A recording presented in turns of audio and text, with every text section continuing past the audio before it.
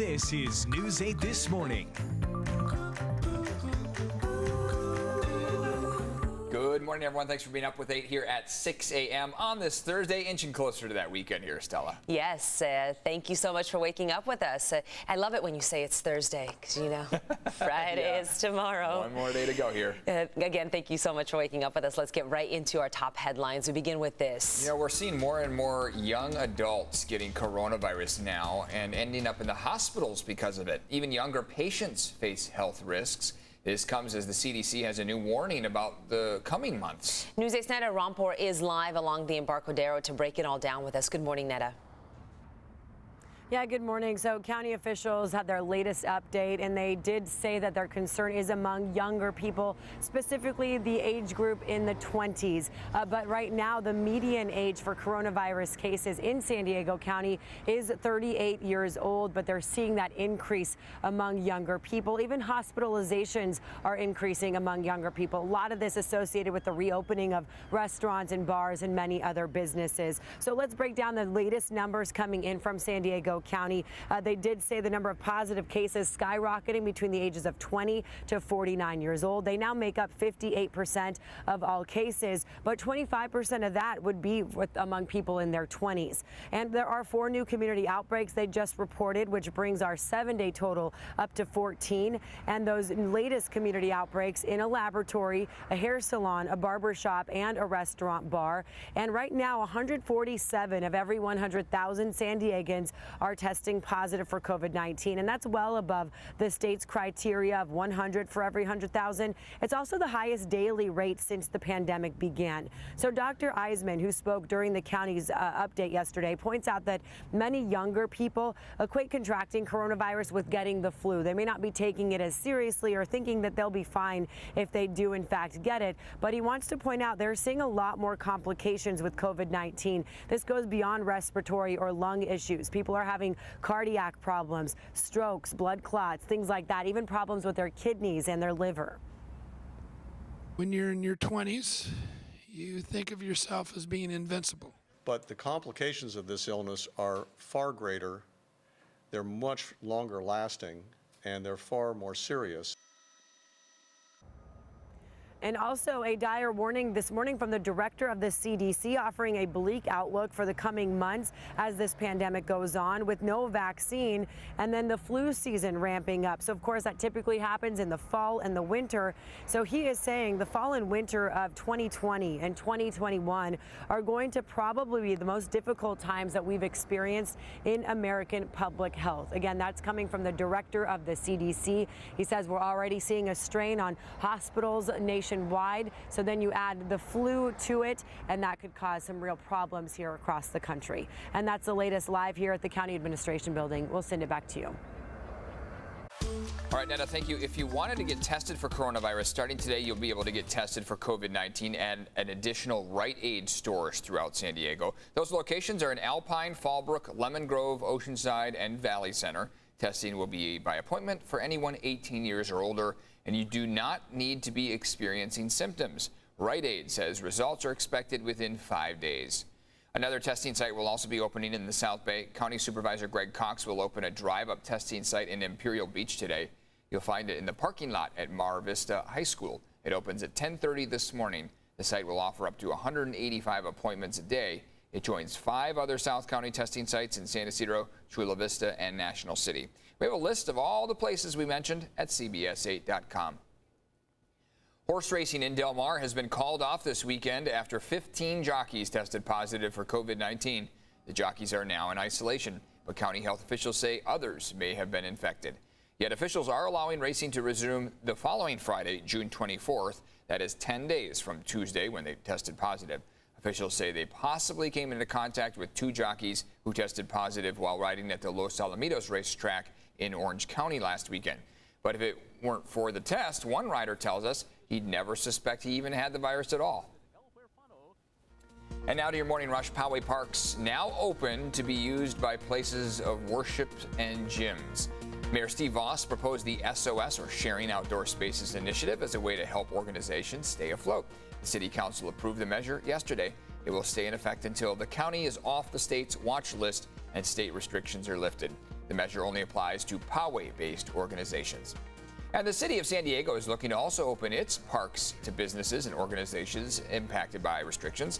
Councilmember Chris Cate introduced a new proposal that would let businesses operate in the outdoor space.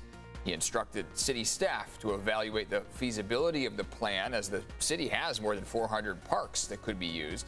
Cate cited the mayor's plan to expand dining outdoors as a possible precursor to the move. Leaders in Chula Vista will give an update today on how they plan to help small businesses in the city. Mayor Mary Casillas Salas is holding a media conference later this morning to discuss this further. Grants are now available for Chula Vista businesses with 10 employees or fewer that have remained closed for over a 60-day period. Those businesses are eligible to receive free permits to expand services outdoor. And we are tracking the fire that started on board the USS Bonhomme Richard. It's been burning since Sunday morning. Last night, the ship and pier were evacuated after a shift in the ship's position. All those living nearby are advised to stay indoors as much as possible and continue to wear masks to avoid the smoke. The Port of San Diego is offering hotel vouchers to help families impacted by this. In order to qualify, individuals must live in certain zip codes. The information's on your screen here. Priority will be given to those with respiratory problems. You can call 211 this afternoon to learn more. And now to the very latest on the coronavirus numbers. There's now 559 new cases reported in San Diego County out of more than 8,400 tests. That's a positive rate of 6.6%, just above the 14-day rolling average. Now, the total number of cases is now at 21,446, with 12 new deaths, bringing the total to 448 people. And to help curb the spread, a new and second round of business shutdowns are in effect. News 8's Brandon Lewis takes us beyond the numbers to show if the first round had an effect and why it may take more than 3 weeks to reopen again. It's a little more than a week after the first state-required shutdowns, and we're starting to see some improvement on our coronavirus numbers, but by no means are we out of the woods. Monday to Monday, total cases increased nearly 19% countywide compared to 24% a week before, but our percentage of cases relative to the test performed, or percentage positive, hasn't dropped below 3% in nearly a month. Cases are increasing faster in Coronado, Poway, and Valley Center, more than double the county average. Although I know it's tough to avoid being out among everybody, it's much tougher to contract the illness potentially, and potentially fatal. As in past weeks, the median age of cases continues getting younger as people, especially those younger than 40, frequent businesses that are still open. They are more likely to survive coronavirus, but may still suffer lifelong ailments. It is not just limited to the lung. It causes neurologic disorder, and those complications may be much longer lasting than people have recognized. We don't really know at this point exactly how this will play out because the disease is too new. Initially, a few industries were supposed to stay closed for 3 weeks. Then the state added indoor gyms, churches, salons, malls, and non-essential offices to the list starting Wednesday. The state is looking closely at this chart. It's a bit of a complicated formula, but we need the case rate to get below 100 to think about reopening. The county says for now, all reopening timelines are suspended as they encourage people to continue distancing and wearing masks. It's not 3 weeks now. It's just basically the assessment will be made and the state will determine when businesses will reopen. So if people adhere to those strategies, we can get back faster. Brandon Lewis, News 8. Well, this is an especially challenging time for families in need during the pandemic, and we want to make sure our kids are fed throughout the summer break. We are proud to host 8's Schools Out Hunger Not COVID-19 Summer Food Drive. News 8's Chris Groh is live outside the Vons in Serra Mesa with how you can make a difference today. Good morning, Chris. Good morning, Stella, and we're right here at the Vons on Murphy Canyon Road, where they are collecting in person and safely non-perishable food items to go to this campaign to help feed children and their families here when school is out, because they normally rely on those school lunches and school-free meals. And joining us right now, one of the community partners in helping put this all together, Allison with SDG&E. And Allison, obviously SDG&E is such a huge part of Schools Out, Hunger's Not. So tell us why it is such a big part of SDG&E's mission.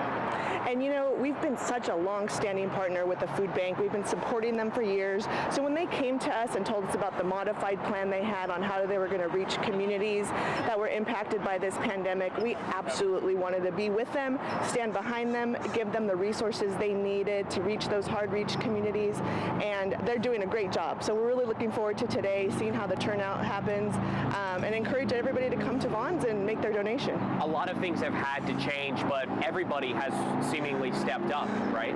Right, and us too. You know, we took a look at how our giving was handled, what organizations we needed to partner with that were making those impacts in the communities during this time, and so we want to stand behind those. We support their mission so that they can reach those communities that need it the most. All right, well, thank you so much, Allison. And Rich Hopkins here with Vons and Albertsons. Rich, obviously, Vons and Albertsons, another big player in all of this. And Rich, how can people best donate? What is kind of the best way for them to help out in this campaign? Okay, so in prior years, we'd done the bags, the pre-packed bags. We're not doing that this year. We made it real simple. So really just keep an eye out for the big red barrels. We have a list of items that you could buy on the red barrels. Rice, beans, canned fruit, canned vegetables, tuna, cereal. Look for that, pop it in the barrel. We'll be doing it through the month of July at all of our Albertsons and Vons stores in San Diego. I'm looking forward to a really big month. What are the best items for people to be on the lookout when maybe just they're shopping for themselves to grab maybe a little bit extra to go ahead and drop in that bin? Yeah, as you're shopping, just go ahead and grab some extra pasta sauce, some beans, some rice, and throw it in the barrel. San Diego always comes through, especially here at this location on Murphy Canyon. We'll be looking forward to some big barrels. We'll make sure the food bank gets those as soon as you drop them in. We're collecting at all Vons and Albertsons locations across the county, right? That's right. All right. Well, Rich, thank you so much for joining us today. I was about to say this evening just because it's a little bit dark outside, but it is very much the morning right now. We were just talking about nighttime and sleep habits, which obviously I don't get enough of here. So again, guys, we're here at the Vons on Murphy Canyon Road, but every Vons and Albertsons throughout San Diego County taking part in Schools Out, Hunger Is Not. You can go to our website, cbs8.com, and click on the story link to find out how you can help again. Eric, Stella? Yeah, let's make sure no child goes hungry. Chris, thank you for that.